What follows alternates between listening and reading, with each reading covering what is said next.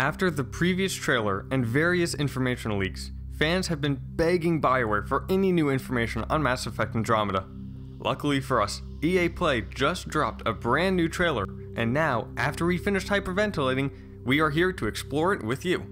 My name is Tucker, and welcome to Mass Effect Follower.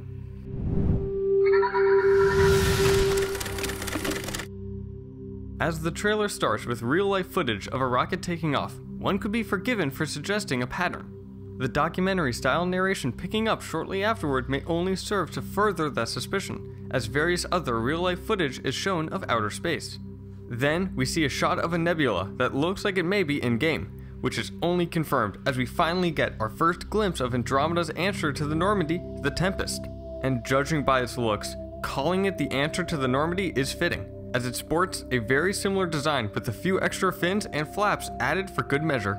Based on the design, it seems a given that the ship is based off of the Normandy, both from a developer standpoint and in-game. As the Tempest flies by, we are then treated to a developer working on what looks to be concept art, followed by an in-game render of the same scene.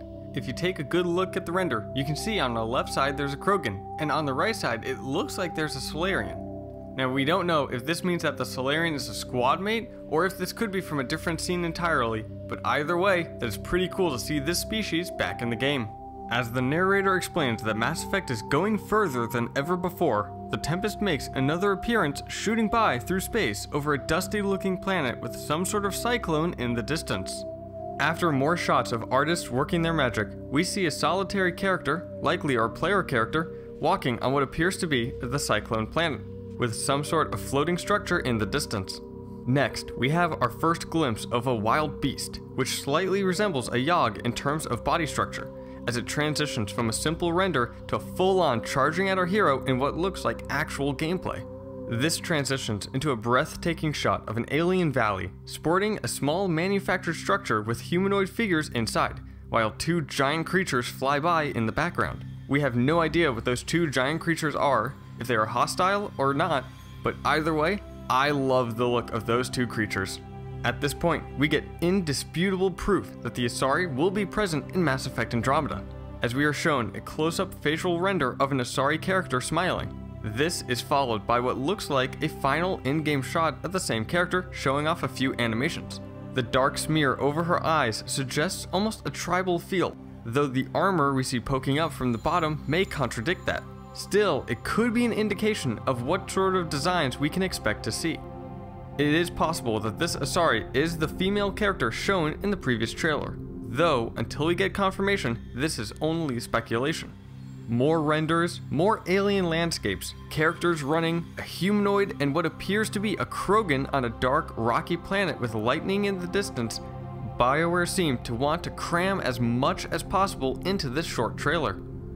After a shot of the Tempest on a moon overlooking said moon's complementary planet, we see a motion capture session of the actor launching into the air before slamming down, followed by an in-game scene of the same attack animation. This transitions into a short but sweet view of our new Mako blasting forward away from the Tempest and then over some sandy dunes. The lack of bouncy physics shown here should be a boon to many players. We are then graced with a terrifying creature, glowing orange, attacking a humanoid and possibly eating it, before delivering a blow with its giant fist. This may be the same creature shown before running towards the player, though it is unclear. Following a brief shot of some sort of structure bursting from the ground, we see a squad taking cover during a firefight. It appears to be two humanoids and a Krogan, but we don't get much time to dwell on it as it transitions to a view of something resembling a shuttle, like the ones used by players to get down to planets in Mass Effect 2 and 3. We follow this with a grim scene showing a Krogan dropping a male human off of a ledge by his ankle. Sharp-eyed fans may notice this scene bears a striking resemblance to a tweeted image of a mocap session a while back by Ken Tan. We are then graced with some sweeping views of a fleet of ships orbiting a planet, including several ships heading towards a large ship that appears to be the one shown in the previous trailer. It is possible this is the main ship used to transport the crew from the Milky Way to Andromeda, and is used as a sort of base of operations. As we near the end of the trailer, a silhouette of a human face shows up laying down. She gasps and sits up. As the lights begin to come on, she appears to be in some sort of cryostasis chamber. Then the camera switches to a close-up, giving us a great view of her face. Caucasian with brown hair that is either short or has a ponytail. As her breathing begins to shallow, the scene turns black and she breathlessly says, "We made it." Seems safe to say this scene depicts the crew first waking up after arriving in Andromeda. Whether or not this is the main character, or even if her name is actually Ryder, has yet to be confirmed, however. After this, the Mass Effect Andromeda logo fades in and the trailer ends. We hope that you are as excited about this new trailer as we are. So, what was your favorite part of the trailer? What are some of your theories?